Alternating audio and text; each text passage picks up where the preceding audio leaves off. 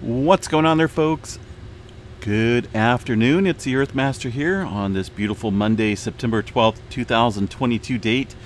It is about 12:09 p.m. here in California. Latest quake on the Earthquake 3D globe shows a 2.2 earthquake out along the western coast here of California. Latest quake up there on the map. Notice the little bit of uptick up in the Alaska region. We haven't really seen a whole lot of renewed movement here around the Indonesia area, considering all the past earthquake activity here over the past couple days. Let's go ahead and check out the latest activity here on the USGS map showing the last 24 hours of activity. There's that movement up into the Alaska region where they just seen a 4.0. Just outside of the strait here, this one's striking in there about 45 kilometers deep into the subduction zone here. That's the Pacific Plate and the North American Plate boundary. Subduction zone, pretty large earthquakes can take place there. But for now, just a 4-pointer. Some movement over here in Japan. We had one yesterday, and then we had one overnight as well. 2 5-pointers. And one of those were pretty deep yesterday, 168 kilometers, and I was kind of expecting this shallower earthquake to pop up, but I was possibly expecting it to be a little bit larger, but that 5-pointer came in much more shallower at 10 kilometers up towards the subduction zone itself. And still kind of watching this area pretty closely. It's been relatively quiet for any release of some built-up stress. Notice over here the Java Trench has gone quiet. Also around the Papua New Guinea area where we've seen that 7.6 earthquake a couple days ago. Still little aftershock sequences there within the region. Looks like at least a 5.2 kicking up this morning within that area. Close to where the 7.6 struck there a couple days ago. But generally overall things have kind of mellowed out and backed off a little bit here as far as the activity goes. We did see some further movement up north into the Philippines area. One into the Philippine Trench here, had a 5.7. This one coming in early, much earlier this morning, but pretty shallow at about 10 kilometers there. So aside from that, the majority of this activity that you see listed here on this map is some older movement. So 5.7, the latest quake there in that region of the Philippines. Down here into the Samoa area, Tonga Trench. This one coming in just this morning time frame of 4.6. Pretty shallow though at about 10 kilometers. Further here to the east, we're getting some movement out here on the West Chile Rise area once again, right along the Antarctic and the Nazca Plate boundary right here. Pacific Plate sits over here. Sometimes these earthquakes that have this little separation, the divergent boundaries here, can increase stress along the South America region. So far we haven't really seen that yet, but might be something to watch here throughout the day. And then again, this ain't a really big earthquake, but a lot of times these type of earthquakes here on this area of the plate and over here to the west tend to put a lot of stress and strain here along the South America region, along the Peru-Chile Trench. Some activity yesterday within this area. Nothing big, just a couple 4s there. And again, this is from yesterday. No new activity kicking up there on the map. Over here along the Mid-Atlantic Ridge here, another divergent boundary. Separation of seafloor fault system out here, 4.8. And the southern Mid-Atlantic Ridge. This one kicking up this morning. Let's see, as far as the north and south goes, pretty quiet up and down the board there throughout the Atlantic, aside from that one.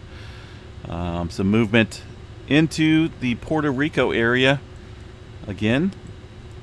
This one much closer to the Puerto Rico Trench. This one came in late afternoon, early evening time frame, a little 3.6. The majority of the activity overnight and this morning has been confined here to the southwestern edge of Puerto Rico. And nothing shown up there within the last hour. As far as the states go, latest quakes up here on the map show around the Cedar, Utah area, right up against the mountain range there. That area has seen a little bit of swarming in the past few months or so. just kind of been doing its thing there, and these earthquakes have been relatively shallow, consistently shallow down there, or I should say just at the surface, negative 1.3, negative 3.3. So some of these earthquakes are very, very shallow. I haven't really seen any main quake. I know there's some fault systems out here. Of course, the mountainous ranges there do have you know, some faults built up there, or have faults. But not for certain which fault system that's on there. Just something to watch. It's been ongoing for quite a while. No main quake yet, but just a pretty good amount of swarming over the past few months this year. One earthquake last night into the Mammoth, Wyoming area, a 2.5. This was originally a 2. Yeah, it looks like they may have upgraded this a little bit. So there was a 2.7 that came in. That they upgraded that to a 2.9. And shortly thereafter there was a 2.5. So a little bit of adjustment there from the USGS. Let's go ahead and look at the Yellowstone overview. That came in late last night around the Maple Creek area. There's the 2.9 and the 2.5, along with some other smaller microquakes there following those two earthquakes overnight.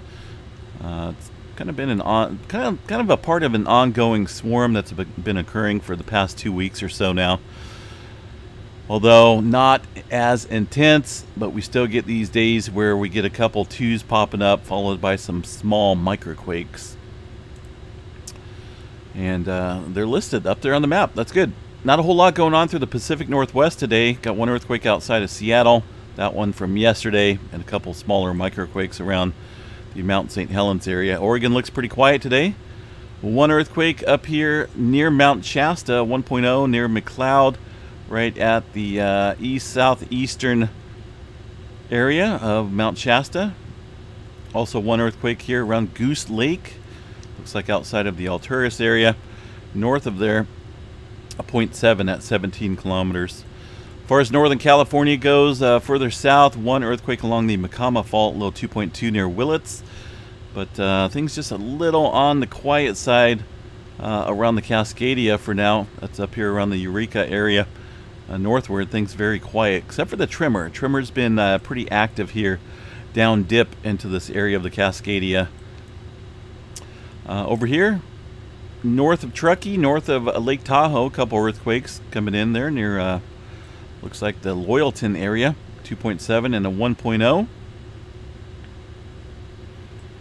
And the San Francisco Bay Area kind of shaken a little bit. They did have a 2.9 come in yesterday, late afternoon, early evening time frame.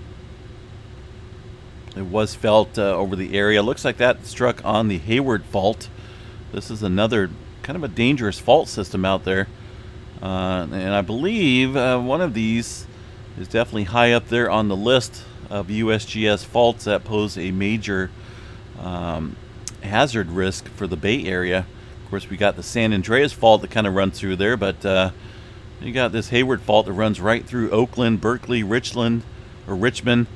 All these areas, nothing but people and a lot of population. So, you know, that's kind of a fault system we got to watch pretty closely there. Let's see what else we got. A couple other smaller quakes down here around the San Jose area, or excuse me, looks like, where's this at? Well, near the Santa Cruz Mountains. Not close to too many locations there, but off the San Andreas Fault there, just by a short amount. Another small microquake there near a little bit closer to the Sunnyvale area. Further south on the creeping section of the San Andreas Fault, there's some movement kicking up there, but not a whole lot. Mammoth Lake's seen some activity as well, but no major swarms to report. No major activity currently happening in Southern California. Latest one near Ocatella Wells, 1.8 at 4.2 kilometers deep. Some movement over there in the Nevada area as well. Outside of Las Vegas, getting a little bit of swarming activity, it looks like, near the Dry Lake Valley. Largest one so far looks to be a little 2.3, and some of these depths there indicating some variables. Some pretty shallow, some down there at about 6 kilometers or so below the surface. And there is some fault systems that run through here. Nevada is riddled with faults all over the place. Let's see here. Texas, Oklahoma, out there in Pecos, Texas, getting a little bit of activity as well. No major movement, just a couple twos in the mix there today. And some of these earthquakes here are older, from yesterday. 2.5 in the Georgia area, and also a little earthquake up in Tennessee. No further movement to note there. Across the eastern portion of the country, I think today a couple areas we may need to watch, as I mentioned here, the South America region with that activity kicking up here on the Southeast Pacific rise, or the Chile rise here, and possibly the northern section here of the Pacific Plate. Things kind of lighten up as well, so just be on guard there. Again, we checked out Yellowstone. As far as space weather goes, we are getting some proton events right now up at the north and the south polar regions. That's going to be the this area right here. Protons coming in, kicking up. There was a 5% chance of a proton event. It looks like that is occurring currently. Looks like we do have a little bit of solar flaring activity as well as we speak up into the C flare, about the C3.6 level. There has been numerous C flares popping off here over the last 48 hours or so, and that is due to a couple different regions. Notice the sunspot count right now. There's quite a few on the visible disk. Looking at the latest imagery here, it's going to be this one right here. 3088, this sunspot that was facing us here about a week or so ago, maybe 10 days or so, maybe more than that. I can't remember exactly when. But it's coming back around the bend to give us possibly another show of activity. That is the one that produced quite a few M flares here, as I mentioned, within the last 2 weeks. So we'll watch this one. It's just barely visible here on the magnetic field image. 3088 will be newly named another sunspot number. But for the ones that are facing us, this bad boy right here is crackling with some C flares, getting a lot of intermixing here of the blues, the orange there. And it's kind of growing pretty rapidly, so we got to watch that one for possibly an M flare throughout the day today. And that's going to be 3098, which is the one that has the most potential. Looking at the graph here, and these guys are showing that as well. 3098 does harbor a magnetic class as a beta gamma. 70% chance for a C flare, M flare at 15% chance, and X flare at 1%.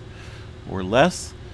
And these sunspots right here about the only two that I'm kind of watching. There's 3094 that's kind of growing here, but I think that's the only one that really poses any type of threat currently as far as any elevated flare activity goes. No major coronal hole activity. 23, which in the latest imagery is right here, kind of on the north side of the sun. I don't know if that's going to be geo-effective when that comes into view, into a bullseye view, but we'll watch that and see if that elevates any solar weather conditions here across the geomagnetic forecast. Right now, things are pretty calm far as that goes. Not a whole lot of aurora potential. And looking at the solar flare, or the solar weather activity, the real-time solar wind stream, shows pretty calm conditions there, even below the 400 km range for the speed, and temperatures down. There's some of that density with some of the proton events kicking up here at the higher latitudes. Things look somewhat stable there for the interplanetary magnetic field. Aside from that density proton event kind of hitting us there at the higher latitudes. Around the polar regions, Earthquakes Canada, it is Monday, so they should be operational, right? Looks like a couple quakes up here on the globe, or on the map, for the Canada region. The latest one looks like a 1.5 near the Fort St. John, BC region. Very small microquake. Not a whole lot going on up there in Canada recently. Sometimes they get these little events up here along the northern end of the Cascadia, but things look relatively calm there for now. These are some much older earthquakes. But aside from that, yeah, some of this activity here very old in the yellow circles. Well, we got some much cooler temperatures here today, folks, here in California. Even some rain, had a couple raindrops overnight here where I live. And this is all kind of some moisture that was spinning off of Tropical Storm K. Kind of brought up a little bit of moisture here to Northern California, somewhat unexpected. Wasn't expecting it. But either way, it's kind of bringing some cooler temperatures. We got 82 degrees out there right now. It's supposed to reach up to about 93, which is cooler than 115. Those 115 to 15 degree days did some damage to my trees out here that I have. I got a couple persimmon trees, and it literally cooked the persimmons. They're not ready yet, but it just cooked them and kind of shriveling them up a little bit like a raisin. So I don't think I'm going to have any persimmons this year, and just about killed my walnut trees, and it cooked them. Literally, you can see the skin on there just black and dark. Same with my pear tree. I got quite a few trees out here, and the pears, man, it looks like somebody threw them in the oven and left them in there for a little bit because they're black. Not good. That I hope that doesn't happen again. I'm hoping I will never experience 115 degree days again. Like I say, it wasn't just one day. We almost had a week straight of that, and we don't normally get that out here, so not good. All right, guys, I am off here. Got quite a bit of schoolwork to do, and lecture currently going on here shortly, so we will be back here a little bit later on this evening with a complete update, unless something major happens. Again, enjoy your day out there. It is Monday, and we'll chat you guys a little bit later tonight. Peace out, everyone.